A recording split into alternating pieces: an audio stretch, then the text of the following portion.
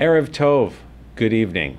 Thank you for joining us for the premiere of our Names Not Numbers Holocaust documentary. This project is an incredibly special one, something that we are quite proud of here at Goldock Academy. Our students have worked tirelessly with the support of Ms. Erin Sternthal and Mr. Michael Stern on this project throughout this anything but usual year that we have just been in. In spite of all the challenges, they have persevered and created an absolutely beautiful project, one that takes the stories of these three powerful survivors and retells them for all of us to hear, for all of us to listen to, and for all of us to then tell others about. Because ultimately, that is our responsibility, to keep these stories alive. And I am quite proud of our students for all that they have done to do their part in this process. So as you watch tonight, be sure to pay attention, be sure to take note of these heroic stories, and most importantly, tell others what you've seen. Thank you again for joining us. Thank you for joining us for the 4th annual Names Not Numbers film premiere. I'm Erin Sternthal, coordinator of the Names Not Numbers Holocaust documentary film project here at Goldock Academy. The film you're about to see has been a project like no other during a year like no other. The fact that our school, along with the Names Not Numbers organization, was able to produce this film during a pandemic is nothing short of a miracle. The students in this program were faced with many unknowns, as well as many changes from our project from past years. Despite this, they were willing and eager to capture the stories of the Holocaust. I applaud each of them for their dedication to this project and commitment to preserving the stories of the Holocaust. With a few adjustments and modern medicine, we were fortunate to document the stories of 3 heroic survivors this year: Norbert Bakalis, Judy Buckler, and Luna Kaufman. Each of them defines the meaning of a true survivor and embodies the remarkable resilience of the Jewish people. This project would not have been possible without the guidance and support of our head of school, Mr. Adam Shapiro. Thank you to Mr. Michael Stern, advisor of our Names Not Numbers program, as well as Mr. Alan Chernoff, who taught our students valuable interview skills to prepare them, and Rabbi Stephen Bayer for an insightful and meaningful Emunah session. A special thank you to Elise Shane-Brown and Jamie Karras at the Holocaust Council of Greater Metro West for continuing to help match us with survivors for our program. We are extremely grateful to have had our talented filmmaker and editor, Garrett Geary, work with us for the last 4 years and guide our students with filming techniques. I would also like to thank the founder of Names Not Numbers, Ms. Tova Fish-Rosenberg, for her continued guidance and reassurance that we would make this project happen, even during a pandemic. Thank you all once again for joining us to bear witness and supporting our students on their mission to keep the stories of the Holocaust alive. Tell me a fact and I'll learn. Tell me a truth and I'll believe. But tell me a story, and it will live in my heart forever. The Names Not Numbers Oral History Film Documentary Project is remembering the stories of the Holocaust and is telling the story of the Holocaust for the world to hear, for the world to learn, and to inspire future generations to combat anti-Semitism and all forms of hatred and intolerance. This unique project is in its 16th year. Over 2,500 survivors and 6,000 students have participated in it worldwide. The students were instructed by teachers and professionals. They learned interviewing techniques from journalists. They learned filming techniques and editing skills from documentary filmmakers. The students interviewed, filmed, and edited the 2-hour interviews with each survivor to make 20-minute oral histories that are compiled in the Names Not Numbers documentary at the school. You're about to view the documentary Names Not Numbers, a movie in the making. This film chronicles the students as they are being trained by the professionals and includes their reflections. In it is embedded approximately 10 minutes from each interview. This is the students' work, their filmed and edited interviews. Through this project, our students are preserving history, and they are the witnesses to the witnesses.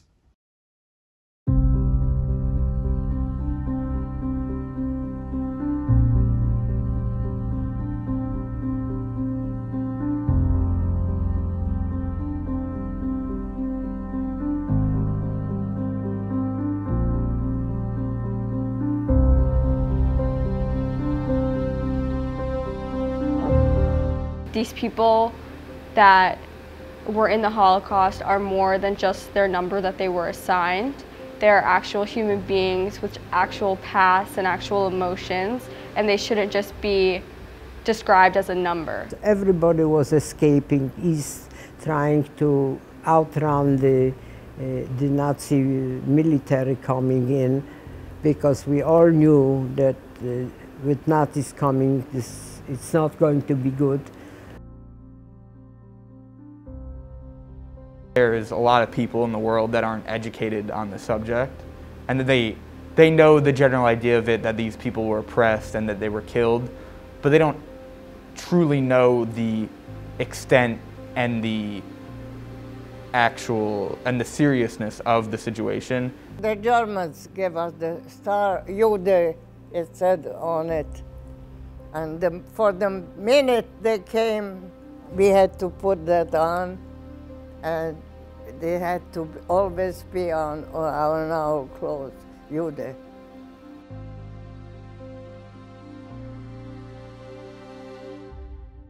I have met Holocaust survivors before.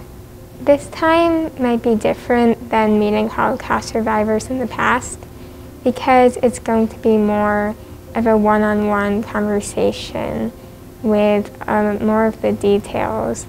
The train started to go. I ran on the platform as long as I could till the end of the platform, and that was absolutely the last time I saw my parents.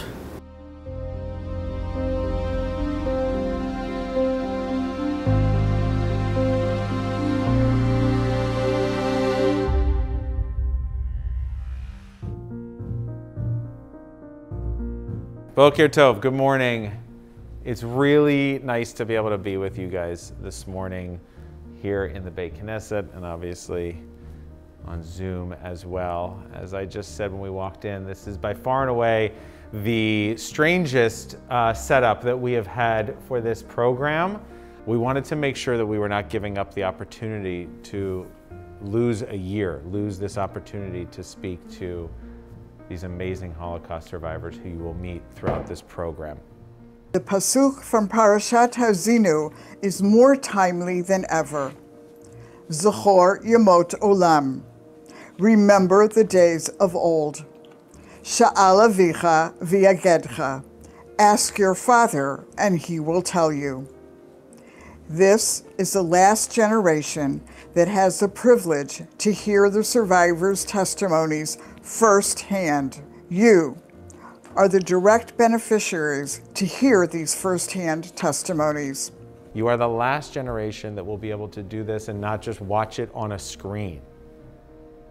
And how much more special that you are able to take this experience, capture it, and have it preserved in such a way that others will be able to watch it for many years to come.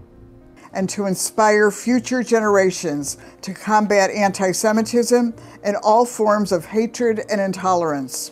Information is power, so that we have the correct information to distribute to people, then their biases will be for something that is true and right instead of something that is wrong and harmful. Elie Wiesel, who we all know, when he was accepting his Nobel Peace Prize in 1986, he said, "For us, forgetting was never an option. Remembering is a noble and necessary act." This is your task in this project. But I am confident that you are up for this challenge, and I look forward to seeing what you will produce as a final product here. But first, let me just congratulate all of you on being part of the Names Not Numbers program.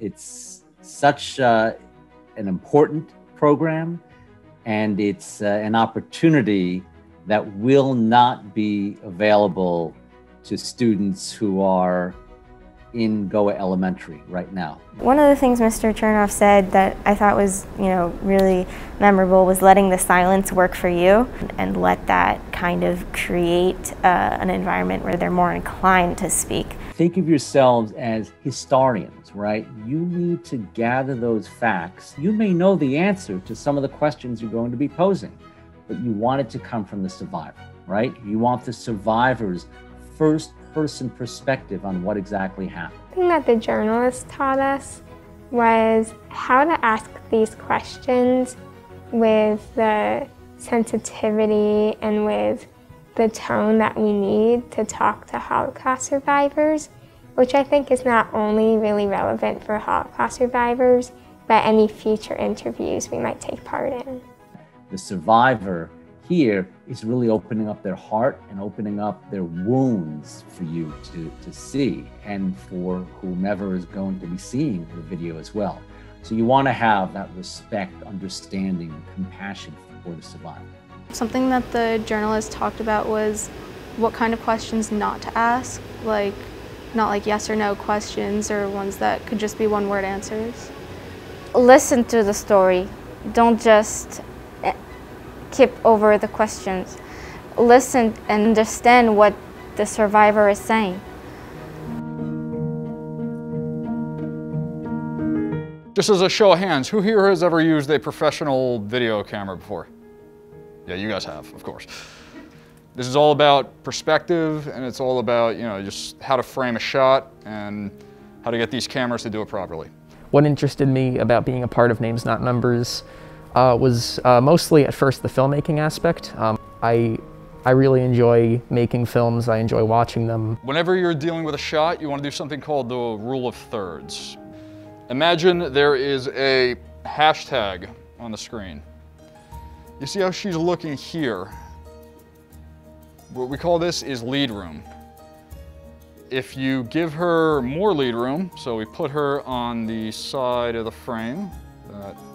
But looking back at what we learned and how the subject should be a little bit off-centered and have space looking towards who they're talking to, definitely creates a more natural feel.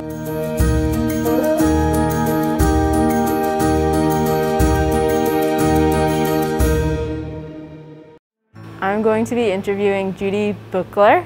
I'm feeling a little nervous, feels a little surreal, but I'm excited. I'm going to be interviewing Miss Luna Kaufman. I'd never really been in close contact with someone who was in the Holocaust. We are the last generation that will get to talk to these people in person.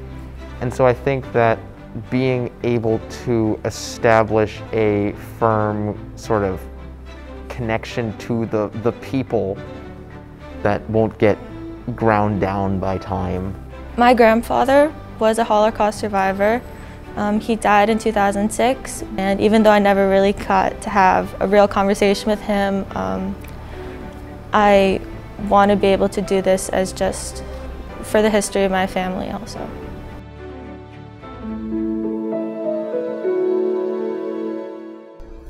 Good afternoon. Thank you for coming to Gold Oak Academy to be interviewed for our Names Not Numbers project. Can you please tell me your name?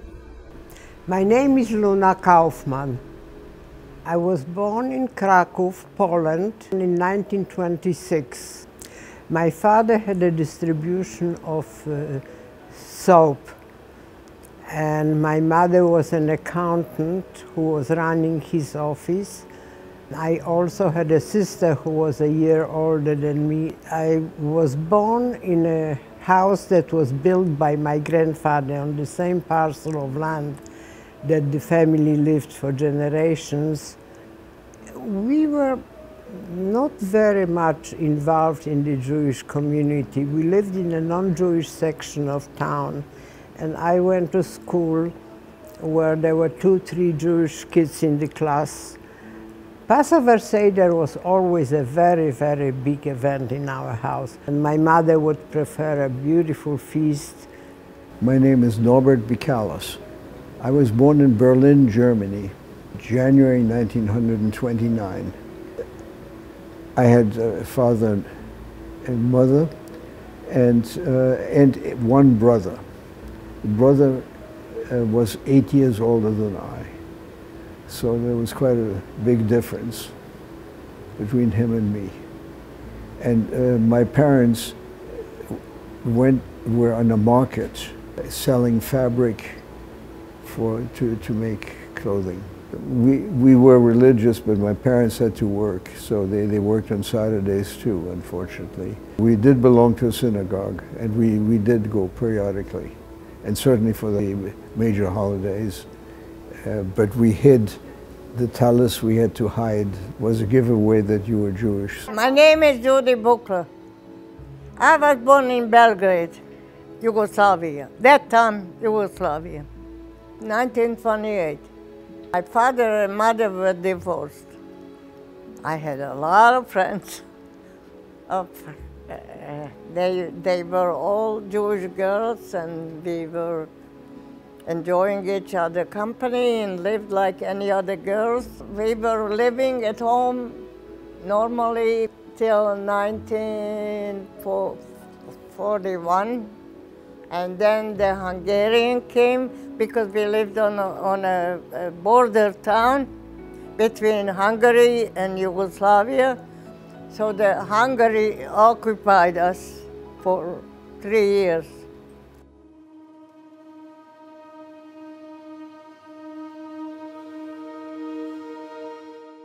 In 1938 was a terrible year. The life totally changed for me. And on the 28th of October, in the middle of the night, I hear some noises. During the night, the Nazi police came to our apartment and took away my father and my brother. They were moved on a train and then shipped to Poland. All of Germany erupted into total violence against Jews. Stores were broken into and looted. That's where the Kristall comes from, because there was broken glass all over Germany. And our synagogue was set aflame. So I was the only Jewish kid in my class. And the principal was sitting with a stiff collar and a bow tie, like a German official, very important looking there. He said, "Norbert, go home. You can never come back." "So why can't I come back?" I asked. He says, so he whispered and could barely hear it. "Because you're Jewish." My mother discussed the situation with her sister-in-law, and they decided they got to get me at least out of Germany. The Yugoslavs were not anti-Semites, but the Hungarians were even worse than the Germans. We heard a lot of cursing and things like that.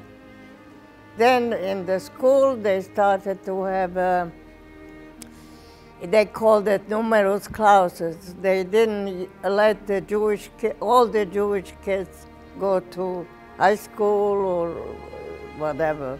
Hungarian came, then we had no privileges. They made a big a difference between Jewish kids and not Jewish kids. So, on the end, the Germans came, and that was the worst thing. But the Jewish community found out that some countries, especially England, Great Britain, was taking Jewish children under a certain age, provided they were without their parents. So my mother inscribed me on the to leave Germany on a Kindertransport. Before that happened, my father was suddenly released allowed to come back to Germany on one condition, that the whole family get out, and they were on a train. The train started to go. I ran on the platform as long as I could till the end of the platform while the train was leaving. And that was absolutely the last time I saw my parents.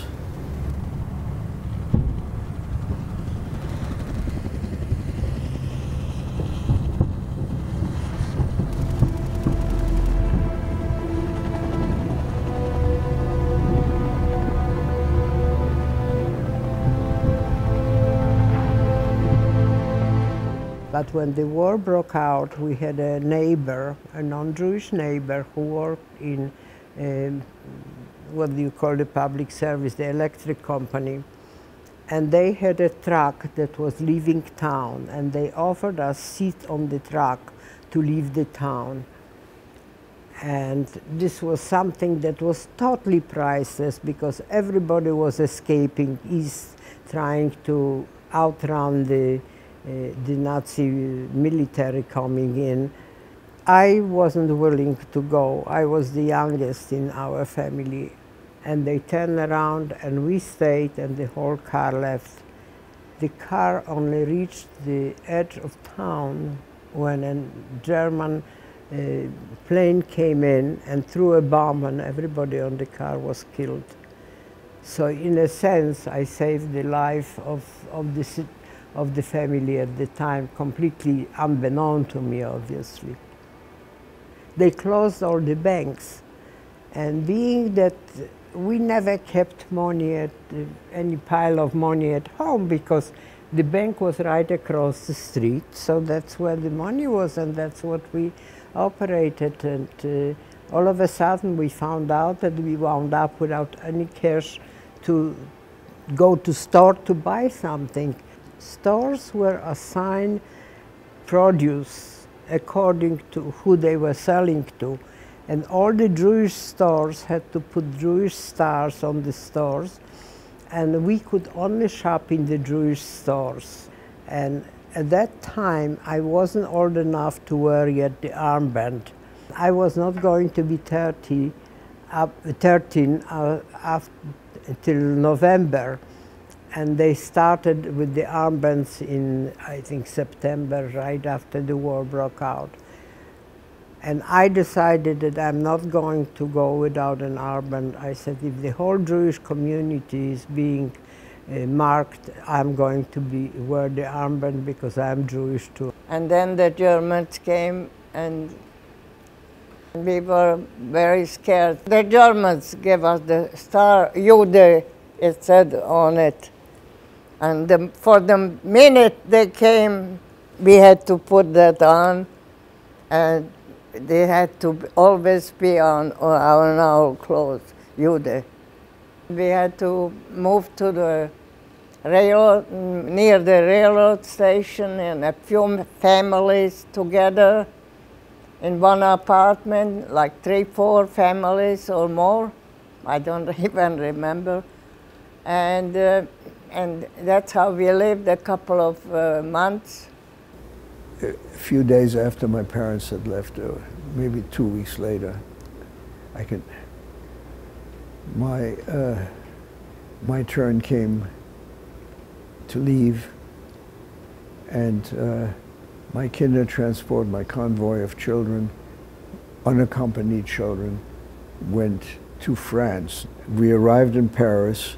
They took us to a house, a small house, but we were 40 kids, plus the adults taking care of us. I didn't know any French. They put me first into 2 grades below mine and would learn French. All of France started to run away by going south. And so we started to walk. We were totally exhausted.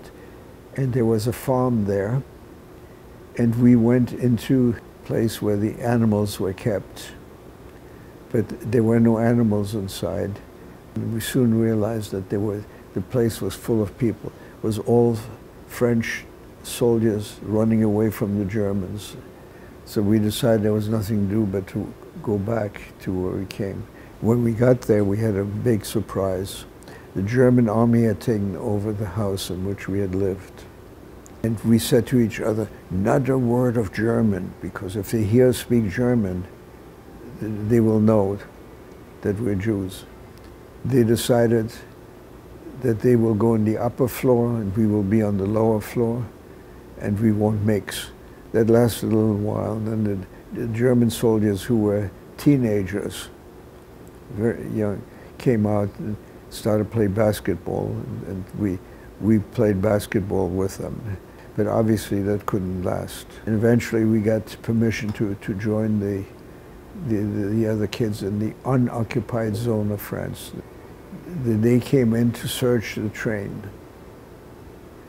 I had a letter from my parents, obviously written in German, and I was terrified that the Germans would find the letters in German and that would give me away. And I tore them up into small pieces and threw them out the window. It absolutely hurts me to this day that the last messages from my parents, the last letters, were destroyed. So when they announced that the ghetto is being formed, we were almost relieved, and we all, not that we had any choice anyhow, and we were quite willing to go to the ghetto to see where the other family members are, what's happening, and to be together again. We were assigned and we were given only half a room for us, for the four of us, and they were giving assignment for work. And strangely enough, the woman gave me an assignment to brush factory, which was a blessing, because first of all, the brush factory was in the ghetto, so I didn't have to leave the ghetto. And they were paying us.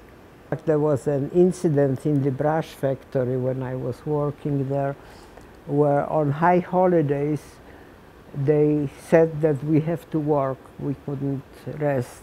But I was working with Hasidic Jews who were running the brush factory, and they refused to work, and they were praying, and when they saw that they are praying, the Nazis walked in and killed one man. A lot of the people escaped while he was doing that, and I could hear that he was standing behind me, and then I heard a little click, so I thought, you know, they always carried silver cigarette cases, so I figured he took a cigarette. I looked at my mother and she was as white as a chalk but didn't say one word. It showed up that he pulled out a gun, put to my head, pulled the trigger. The gun had no bullet because he already used it on this young man and he didn't reload it. And he looked around whether anybody is objecting to it. Since it appeared to him that nobody cared for me, he decided it wasn't worth reloading the gun and left the room. And that's how I wound up in one piece. And then we went to a Hungarian ghetto, and we stayed a few weeks there. And that's where we still have our friends and relatives. And we didn't even say goodbye to each other because we thought on the end of the journey we will get together anyway. And we never saw them again. They were sent to Auschwitz and the gas chamber. And the ghetto, it was hard.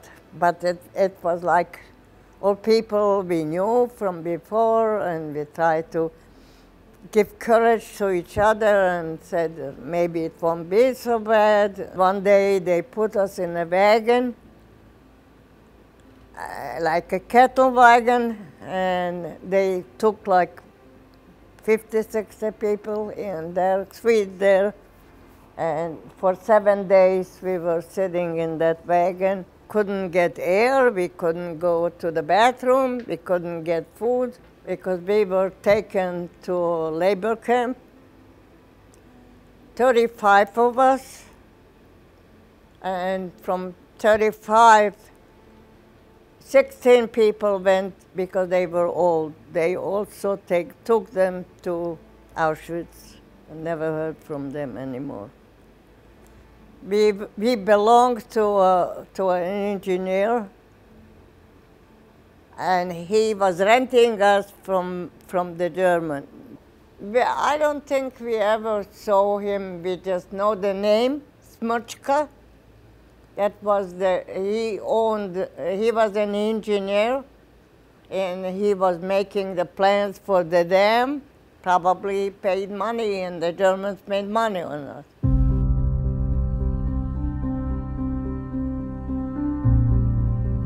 I arrived in Shaban, and there were kids, there were about 100 kids at a time, and most of the kids from Berlin that I'd come with were there.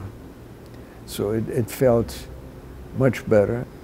I had two wonderful teachers until the same thing happened. They expelled me from school for the crime of being Jewish.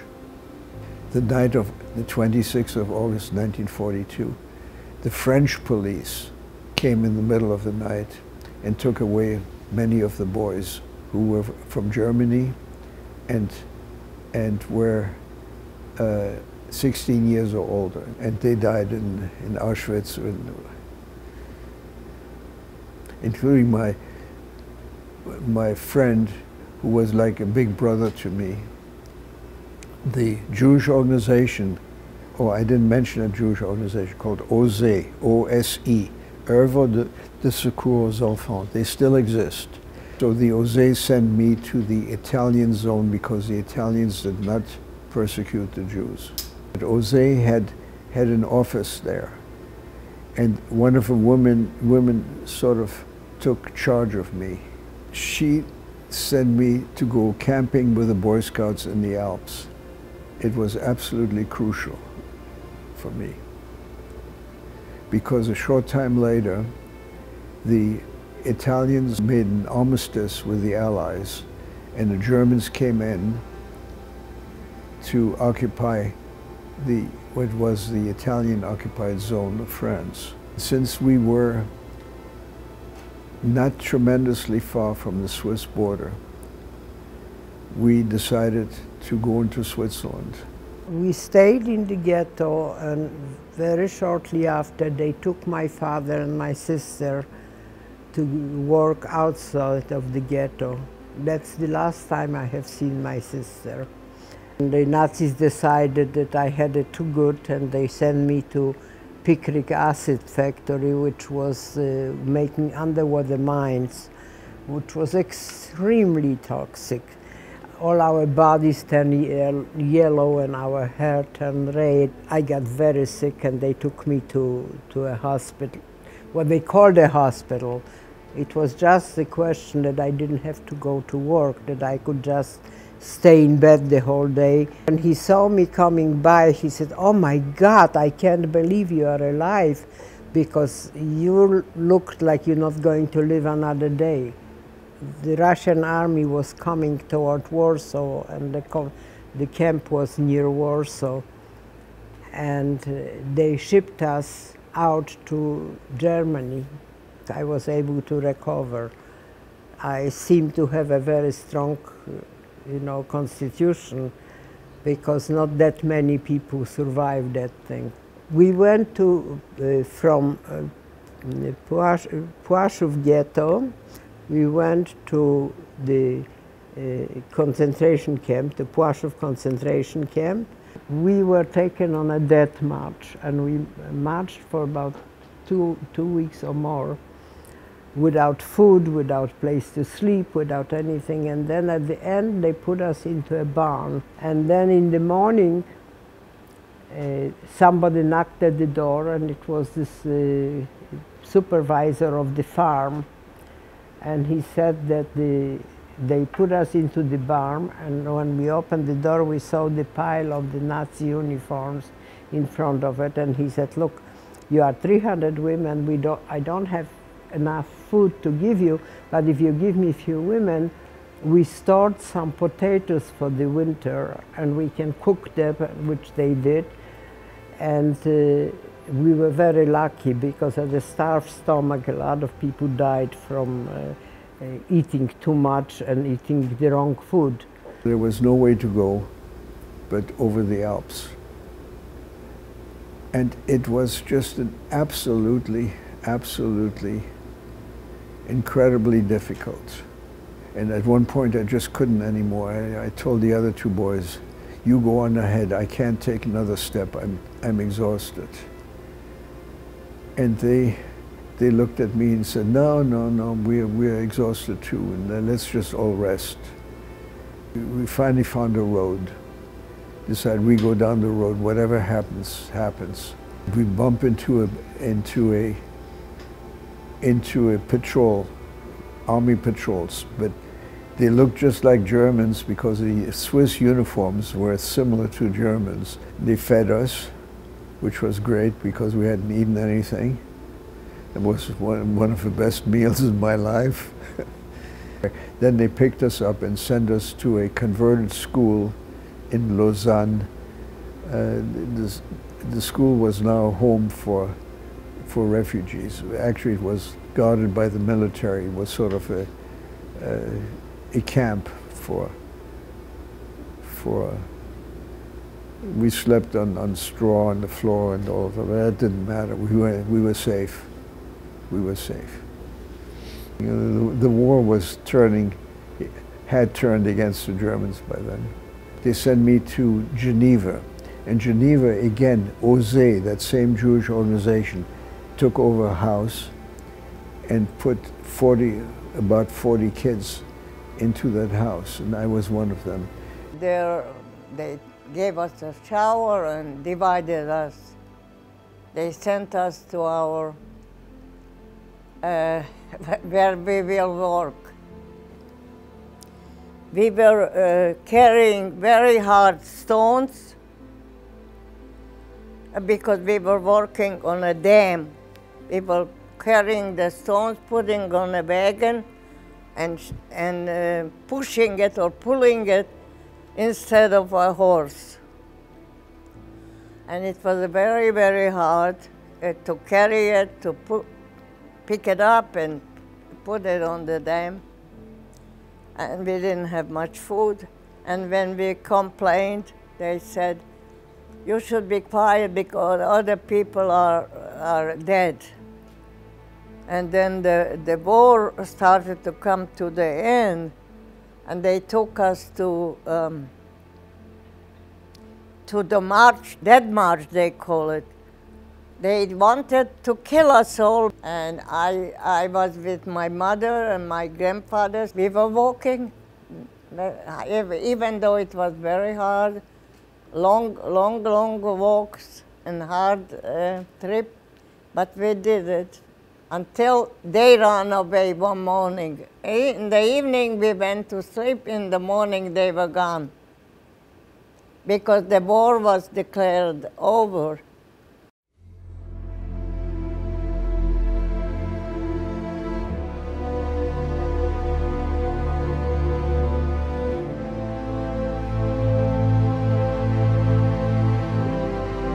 And then the war ended, and we were, we survived.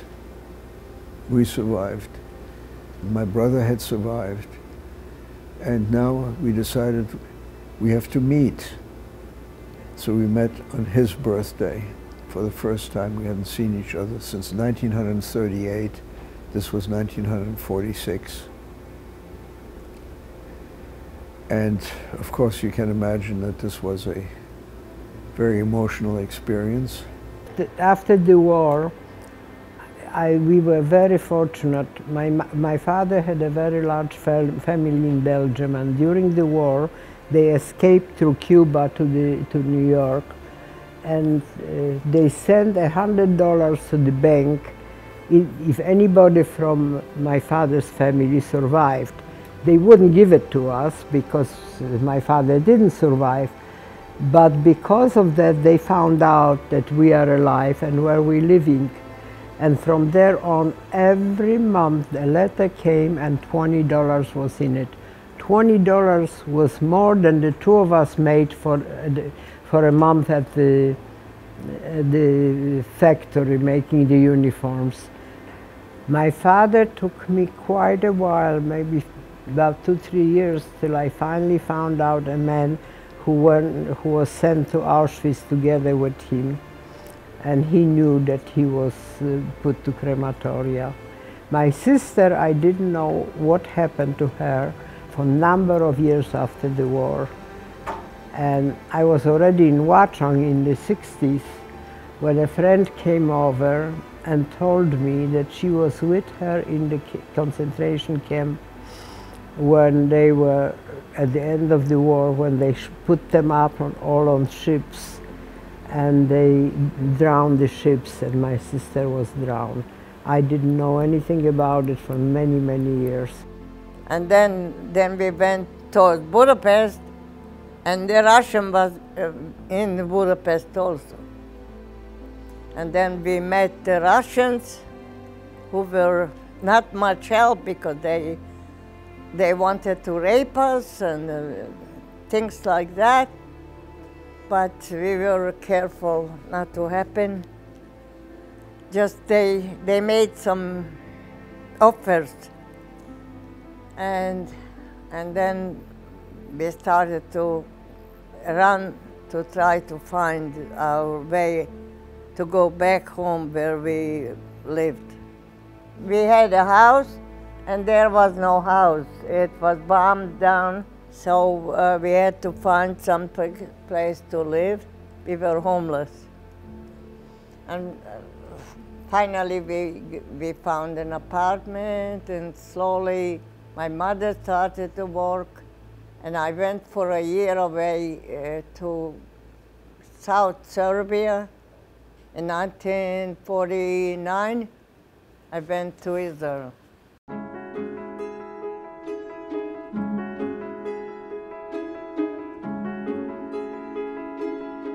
What do we do now? He said, well, our parents wanted us to go to America, let's go to America.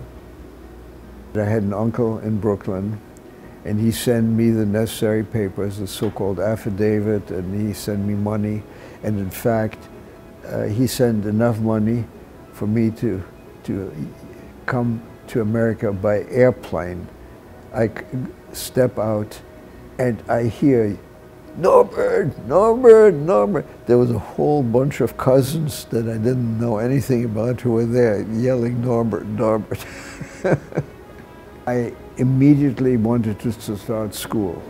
So I applied to City College. It was a competitive exam, and as you heard, my education was somewhat interrupted. And I took the exam and I passed, and I was admitted to City College. Something else happened before I graduated. Several weeks before I graduated, I got married to my wonderful wife, Gerda. So we have 2 children. We have 5 grandchildren. My daughter has 2 children, my son has 3. And we have 1 great-grandchild. 1 great-grandchild. And as you heard, we were married 70 years. We stayed in Poland for 5 years till I graduated from college. When we were leaving Poland, after number of 5 years after the war, I took my prison dress with me, and everybody said, "Are you crazy?" I said, because I will never believe later on in life that this really happened to me. This will be my proof that I'm not dreaming. How did you meet your husband? I got very much involved in organizing a student's home in Krakow, and he was coming back from Russia and stopped over in Krakow and decided to go to school, also to the university, and lived in that house, and that's how we got how we got to know each other, and he came to Israel and we got married in Israel. I felt a tremendous freedom. I really didn't want to leave Israel. I wanted to join the army and stay, but my husband came and he said, no, I moved to America and I want to stay there. You come over. So we moved to West New York and lived in West New York till my twins were born, and then we moved to New Brunswick, and from New Brunswick in 1960 we moved to Watchung, where I still have the house.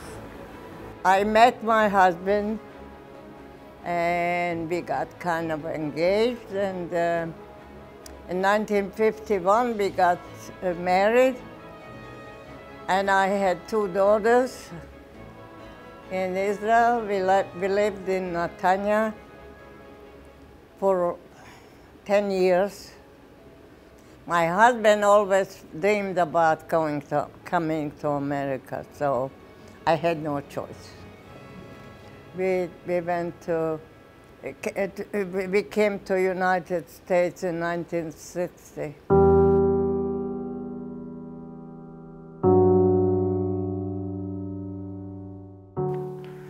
I know that you are having and will be having an intense experience in this program.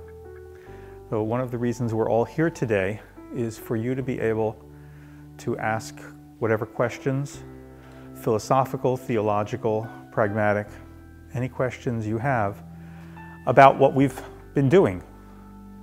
But I want to warn you at the outset, I can give you answers. I cannot give you answers that you'll accept. Or better, I can't really give you answers that you'll like. Why did the Holocaust happen, theologically? What is the definition of free will? True free will means that God's going to let it happen. So why did God let the Holocaust happen? Free will means that we're not going to be stopped. That if evil things are going to happen, they're going to happen. And the only way to stop them is if we do. Okay? We have 3 different answers right now. One is, it's free will. One is, we don't really question God. And it's important to recognize that faith is not fact. Faith is not provable. Faith is when you have doubt. You can't have faith unless you doubt. And questioning the Holocaust is the best way of doubting. It is acceptable and it is within our tradition to do. And to a certain extent, I believe it's our responsibility.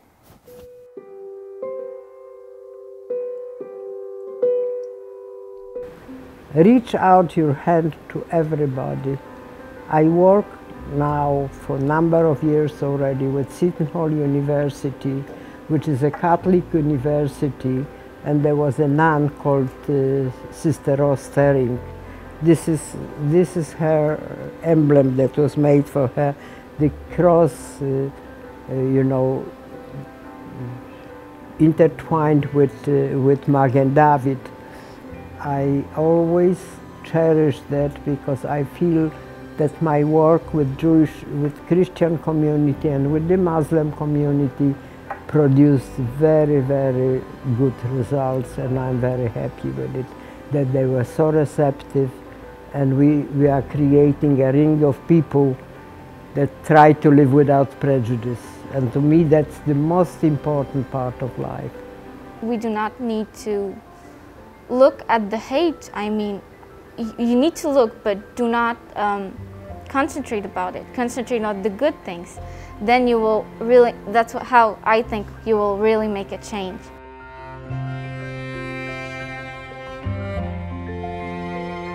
So people would know that my people went through this, and that so it never happens again. To combat anti-Semitism, we just keep growing and keep teaching people the truths about our history. Now that gives me strength to see my little great-grandchildren. If I see them on the television or on live, then even my husband, who is not well, he gives him a smile on his face. I know what we went through, and I hope that my children, grandchildren, great-grandchildren I have now, and that they won't go through what we went through.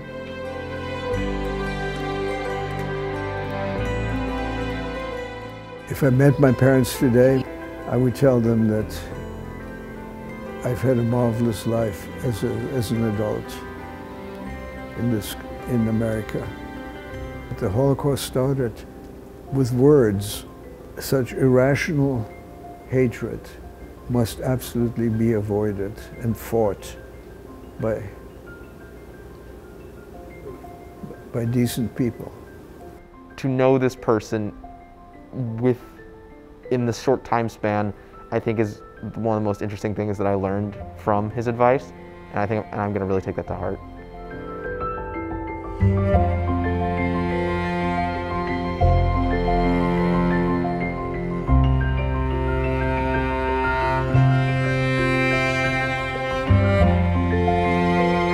What we're going through right now is nothing compared to what the people in the Holocaust experienced.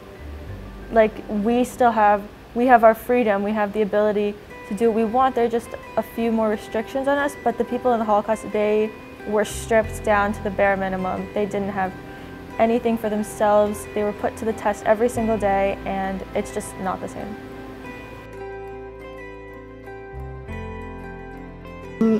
If my survivor were here right now, I would say thank you for giving me this opportunity.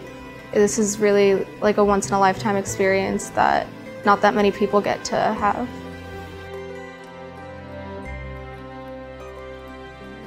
You know, I don't think that anyone is likely to get this kind of experience where you just get to speak on such an individual level with a Holocaust survivor. If you don't have a relative, especially if you don't have a relative like I do this program, not just because you'll get to speak to a Holocaust survivor, but because you'll get to take on that responsibility of passing down the stories and the memory of the Holocaust to the next generation.